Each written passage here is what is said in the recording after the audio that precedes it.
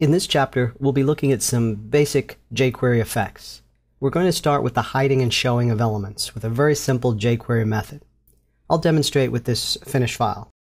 So I mouse over what appears to be a header around this box of tips for eating out. However, when I mouse over the header, the cursor changes, and when I click, I hide the tips below. When I click again, I expose them.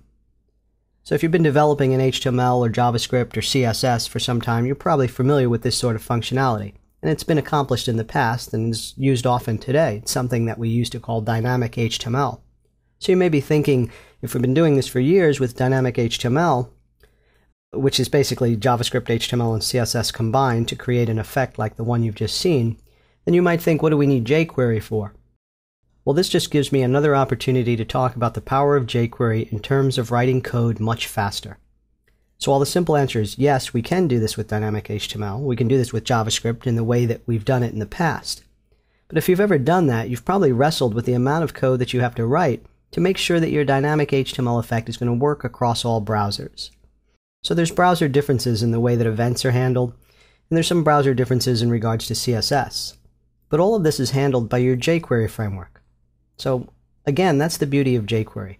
We get to invoke these very simple methods that hide the complexity of the code that's required to get these effects to work in all browsers.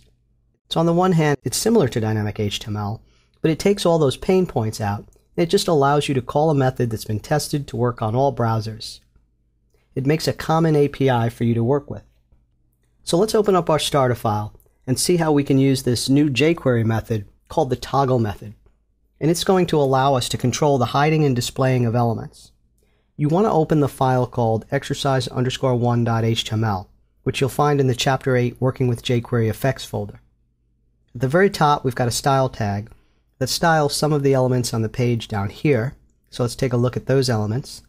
We've got an h1 tag and a paragraph, followed by a div whose ID is box. Nested inside that div, we have another div whose ID is box header. We close that div and create a third div whose ID is box content, and that contains the food tips. The box header contains the h1 tag that reads tips for eating out. Those divs are styled up here in the style section. The box div is given a width of 400 pixels, and the header inside of the box header div has got some basic style information for the font, as well as some padding, and the height of the box, which is 24 pixels.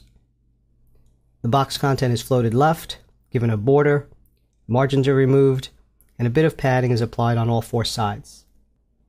Now let's move on to the script block now, where you'll see the empty document ready event function.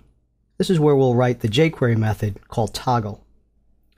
Before we write that call to the toggle method, let's make sure that the cursor changes to a pointing finger. This will give the user a visual clue that they can click on the header. So we need to locate that header, and we'll do that with jQuery as usual. That was a div, and it was called box header. So there's our jQuery, to which we want to invoke the CSS method of jQuery. And we pass to it the property and the value that we want to change in CSS. So the property is our cursor, and the value of the cursor property will be set to the pointer. Now we need to write the jQuery that accesses the same object, the div whose ID is box header, and make it clickable. So we'll take that same div, box header, invoke the click event, and pass to it the function that we want to execute. And that function is the toggle method. First of all, we have to identify what it is that we want to toggle. So remember, toggle is a method that's going to dynamically show and hide depending on the current state of the div, or whatever element. It doesn't have to be a div, so any element that we want to hide and show.